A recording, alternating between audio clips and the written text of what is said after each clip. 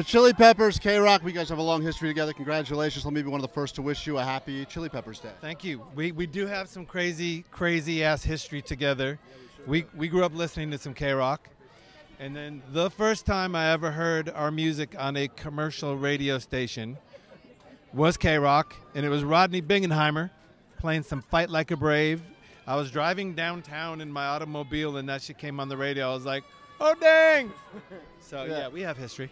This guy's, it's interesting. You know, they did an emergency shutdown today of Hollywood Boulevard, which they rarely do.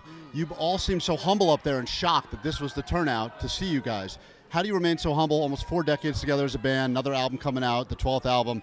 Are you really surprised by this still? We just care, you know, and we care about the people that came. We care about the music that we make. We care about the vessels that we use to communicate with, and we're grateful to KROQ for being such a profound one for us. Thank you. And if he forgets to be humble, I'll kick him right in the dong, which is usually out. In the gong, correct. You guys, of course, have history here. I want you to tell people that are in Southern California listening now, what is the one thing you'd like them to do on your star, and what is the one thing you'd like them to not do on your star?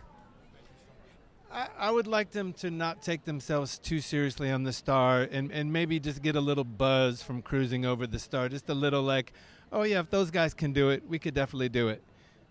The star is for everybody to do whatever they want. International waters right here. Sweet Divots, guys, congratulations. Thanks so much for the relationship. Congratulations. Thank you. Good to talk to you guys.